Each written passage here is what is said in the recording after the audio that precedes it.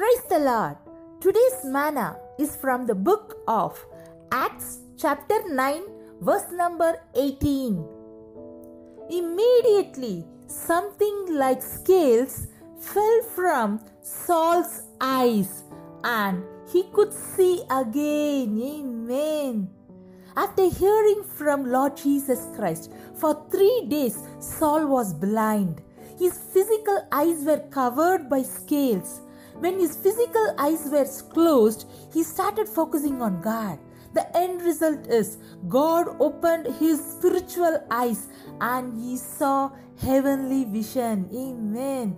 Before his spiritual eyes were opened, Saul's physical eyes were seeing him as a person who was confident on his own flesh.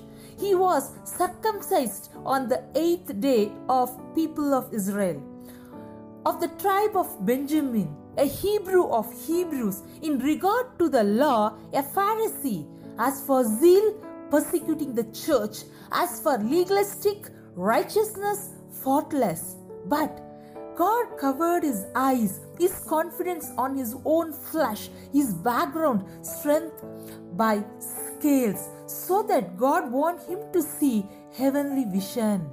Once his focus moved from flesh to heavenly vision, God knows that Paul will no more live by his flesh, rather by spirit.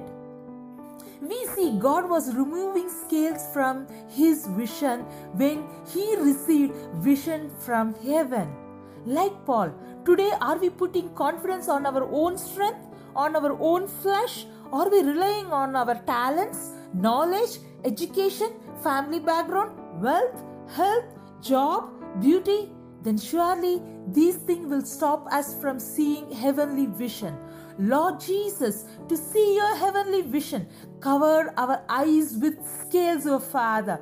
As there is a blinkers or blinders on a horse stack that prevents the horse seeing to the rear and to the side, likewise, Jesus, we speak blinders to our eyes to see what you want us to see, O Father.